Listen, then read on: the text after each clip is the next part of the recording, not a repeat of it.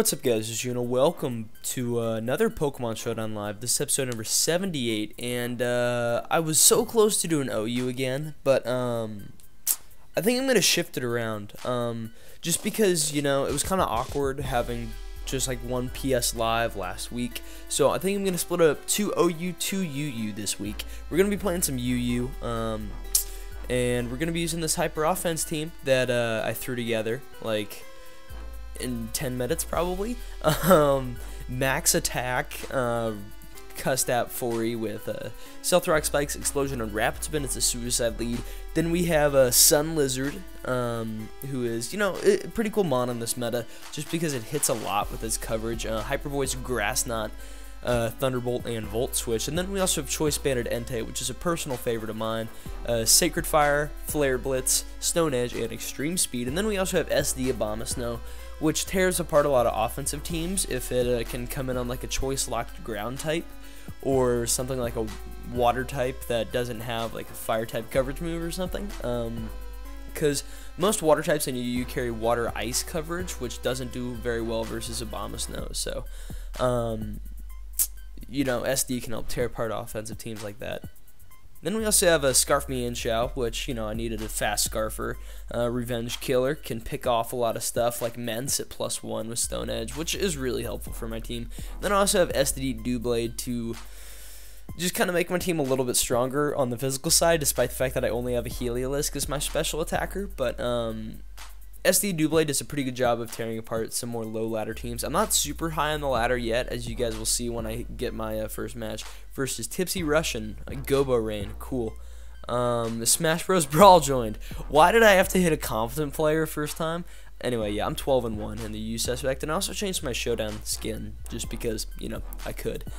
So I know. I wish there was a way for me to see. Okay, so this is his Rain setter, maybe. This is Rain. I think he has 5 Swift Swimmers. DT Quill Fish.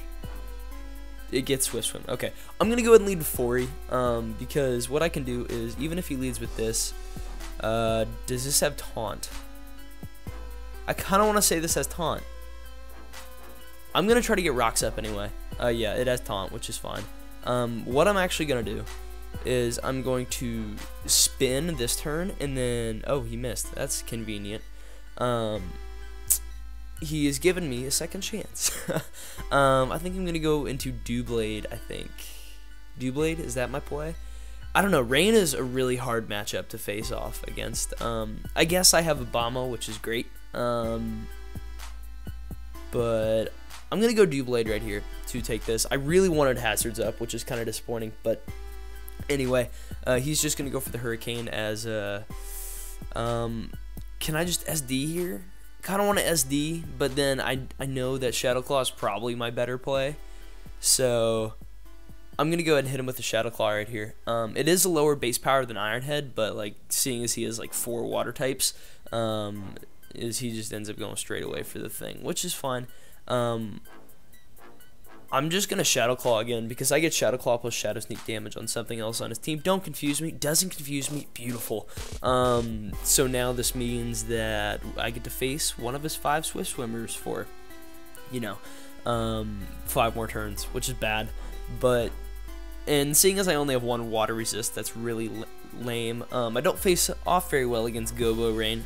Rhyme. Gobo Socks joint. Wonderful.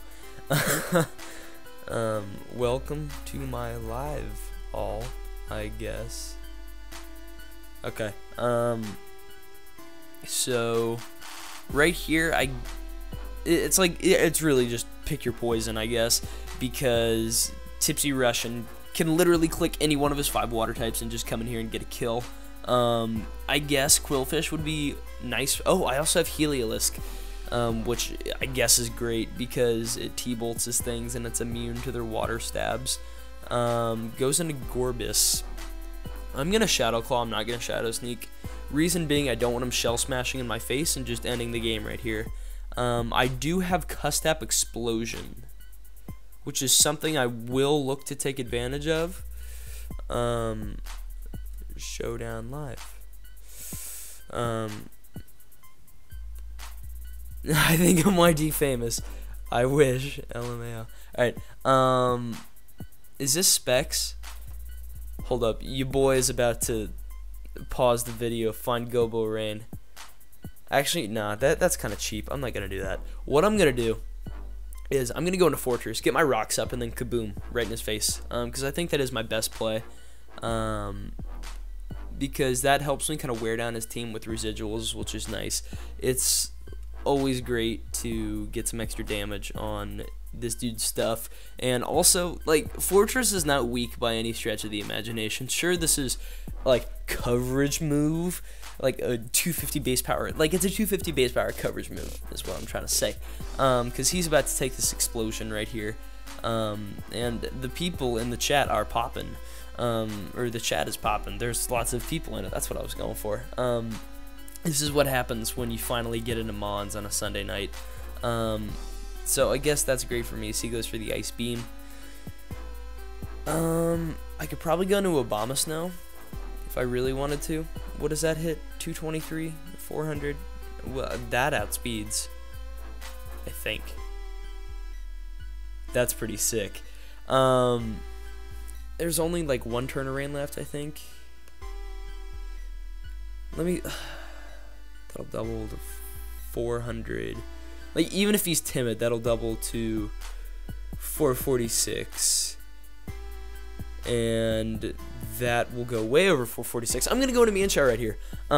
It was basically just coming down to Mienshao or Obama Snow right there. Because I can just come in, click U-turn, and get a free switch out into Heliolisk, I think, which will be very helpful for me. And oh, look at that, Meowkin's coming through. I think, okay, so he summoned the rain on turn 4. 5 turns would be now, so there's actually 2 turns. That's lame. I guess Heliolisk is the play. It's not a good play, but it's the play. I just don't match up very well against rain, I guess. And that's my biggest complaint about ORAS in general, is that there's just so much stuff to prep for. Like, matchup dependency gets to be not as big of a problem as you move down in tiers, but there's still just so much to prepare for. So he goes into Second Amendment, the Poliwrath right here. And Fighting Attack is coming my way. What Fighting Attacks does this get? Also, if you hear rattling around, that is indeed my glass of water, Poliwrath. You boy is doing some in-depth scouting right here. Gets Brick Break, gets Counter, gets Focus Punch. Is it running Brick Break? Or is he just trying to scare me out? I'm clicking T-Bolt, I think. D-Bolty? Yeah, he's running Brick Break. That's disappointing. So I'm going into Mienshao. I didn't really have any switch in there because I kind of want priority, but I'm just going to click High Jump Kick and look like a complete fool in front of everybody in the chat. So hopefully Reckless High Jump Kick will be able to kill. I'm not adamant, but the reason I'm not adamant is because I do want to be able to pick off Jolly Ments at +1, which is actually kind of a problem for my team if you start looking at it. Like, yeah, I have 2 steel types, but one of them's a suicide lead, the other one doesn't like taking a... Ugh, that's disappointing. I gotta save this. I think I gotta save this. I'm gonna go out into Entei right here. Actually, no. Couldn't I theoretically just click High Jump Kick right here? He could go out into Yuxi, that's for sure. But I'm gonna go out into Entei either way, because if he stays in, then it's like I look like an idiot, but he does double to Swampert, which is nice. So if I could get the burn on this, that'd be beautiful. That is the risk that he takes staying in right here. But burn, please. Oh, that's unfortunate. But I guess as the Obama just comes in, I can just go for the Seed Bomb, I think is my safest play. It's unfortunate, but I'm definitely gonna take an L right here. Hitting Gobo Rain is not something you want to do, so may just throw out this live. We'll see. You kind of got to get going though, because it is a Sunday night, and I should get to bed before too late. But you know, we'll see if I can bring it back. I do happen to be down 4-2 right now, because I stupidly sacked Heliolisk, which would be perfect right now. But you know, you gotta do what you gotta do sometimes. He goes for the great. He makes the right play right there. I shouldn't have megged. Because now he just goes out in a Polyrath, picks up a kill, and I lose. But you know, sometimes it happens, I guess. Not a whole lot you can do, especially versus Gobo Rain. Like, Gobo Rain's good for a reason. And this is it right here. Ben Stiller, cool. I think I'm just clicking Earthquake. He'll probably just kill me off with a Poison Jab. But, you know, we'll see. I don't think there's a whole lot of... Yeah, he just goes for the Poison Jab. Doesn't actually kill me, which is cool. So, I'm going to make this look like... you still win, I think. But, just... Gobo Rain Strong. Probably just gonna Ice Shard right here. Yeah, like I just straight up lose either way. So, you know, I thought I did better than I could have. Or like you know, Gobo Rain is good in the current meta, and you know, my team certainly wasn't prepared for it, but it's just kind of one of those matchup things that you kind of got to live with. Sorry if this live was a little choppy, by the way. I'll probably go ahead and get another one. Depending on how far we're into this. We're at like 11 minutes in. Yeah, I'll go ahead and grab one more live, just because that was a pretty subpar game. And this guy's a cool team, pretty hyper offensive. But like not really hyper offensive. It could pass his balance. Help me, Satan. I'm assuming that's you, Brendan. Just because he like rarely has caps in his ult. Please commit seppuku.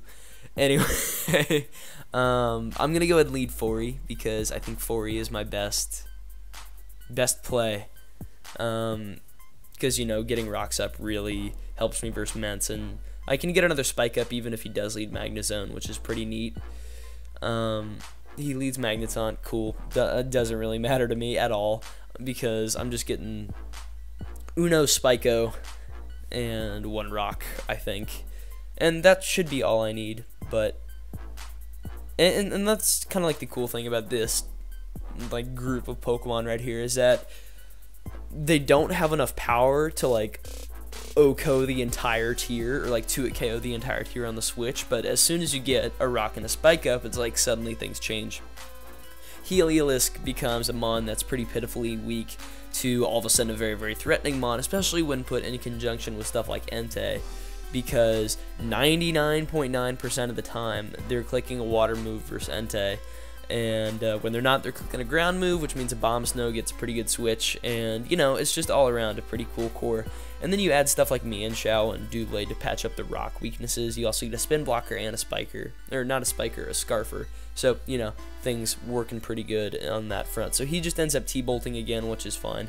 Looking like a pretty easy switch out into Mienshao right here. I can just click Reckless High Jump Kick if I want to, and I think I'm going to, because even Vaporeon is going to be dented by this right here, and when he goes out on a Vaporeon, it's a pretty easy switch for me out into Heliolisk. I can just fire off a Grass Knot, probably. Grass Knot or Hyper Voice. We'll see how recklessly he plays. Ends up going straight out in a Donphan. Is this 2-hit KO'd? That's 2-hit KO'd. Of course, I run the risk of missing and letting him rapid spin away my hazards, which would be incredibly lame.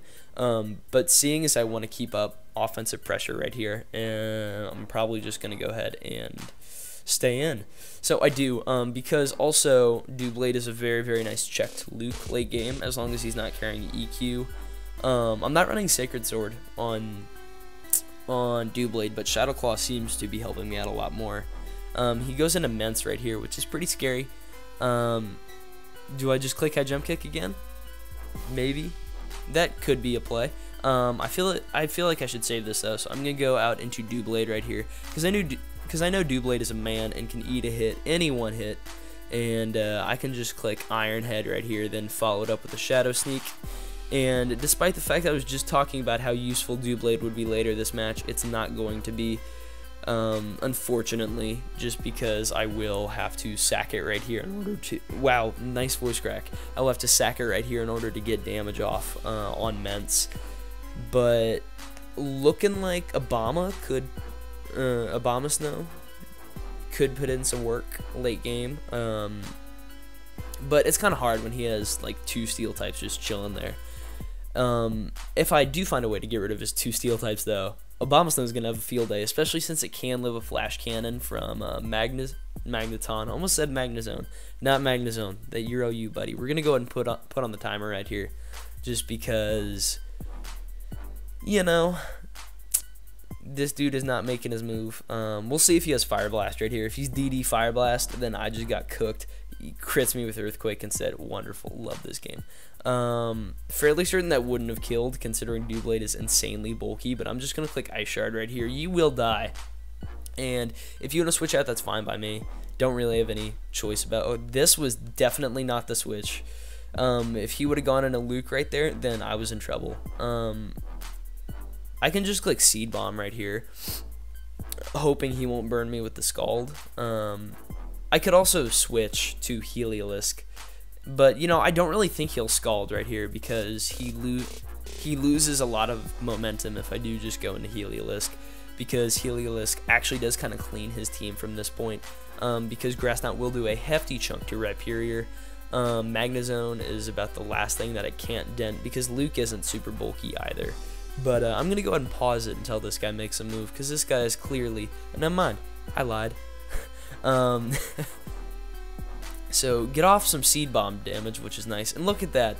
That Seed Bomb did 36%, but after the 6% from Rocks, 6% from Hail, and 12% from Spikes, that basically is a 2-hit KO. Not from this range, but you get my point. I think I'm kind of free to Seed Bomb again. Don't really have a whole lot of things I like switching into this, so probably just going to go ahead and do that, because if he does Volt Switch right here, then he did. Well, basically whatever comes in takes a huge hit, especially if it is Luke. It'd be nice to get some damage off on Luke. It really allows me to just click High Jump Kick later in the game, especially now that this thing is taken, like, once it comes back in, it should be in KO range of my boy Mienshao. So work being done as he does click Volt Switch. Didn't really think he was going to click Flash Cannon right there. And even if he did, I think I can live one as long as he's not Specs. Ends up going into Vaporeon. Bye! So that's nice to get that thing out of the way. It just makes it a little easier for Entei to click Sacred Fire now, because none of the things on his team appreciate a burn. And he's definitely clicking Flash Cannon right here. Wow, nice voice crack again. I do have Extreme Speed chilling in the back, though, so I don't think it's too much of an issue if I just click Ice Shard right here, try to get some chip damage off, and just let him go down to Hail. So I think that's what I'm going to go ahead and do, as he ends up knocking me out. So double down right there, which is fine by me, because, as I said, I have Heliolisk right here, which does have the opportunity to put in some work versus his team now. Because if he does go out into Rhyperior, I do have Grass Knot. Luke is going to be threatened by this Thunderbolt, and even if he just chooses to stay in, it's like, okay, he goes out into Rhyperior, which is great for me, because I actually would like this thing a little weakened. Really helps Entei a lot if this thing is weakened. And he also doesn't really gain anything by pivoting around at this point, because the hazard pressure is here right now. So Rhyperior is gone.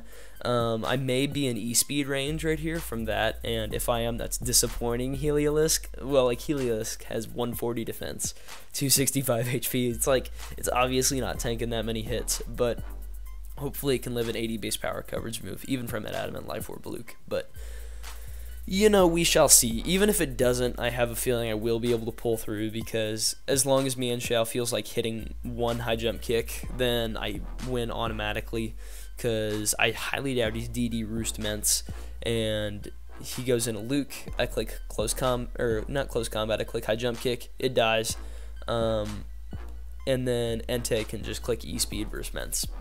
So, that should wrap this. Yeah, I lived. Yum. That should wrap this game up. Heliolisk will bring it home. So looking like a 3-0 as opposed to like a 2-0 or a 1-0. So hope you guys did enjoy today's episode, and hope you guys did enjoy this team. You know, I don't think it's a bad team. Had kind of a bad matchup first game, but if you guys want this team, just comment about it. I will certainly drop the pace bin. It's not that big of a deal to me. And so make sure to leave a like if you guys did enjoy today's episode. Also, make sure to answer today's comment question of the video, which is I don't know what the comment question of the video should be about, to be completely honest with you. I guess what musical artists have been interesting you guys lately. I'm kind of at that point right now to where I'm cycling between a few songs, and I know that that point is going to come where I'm like, okay, I'm tired of this. I got to move on and find more stuff. So kind of looking to expand there, if you get what I'm saying. But anyway, with that, I urge you guys to subscribe if you guys are enjoying the constant content. And with that, I'll catch you on the flip-flop.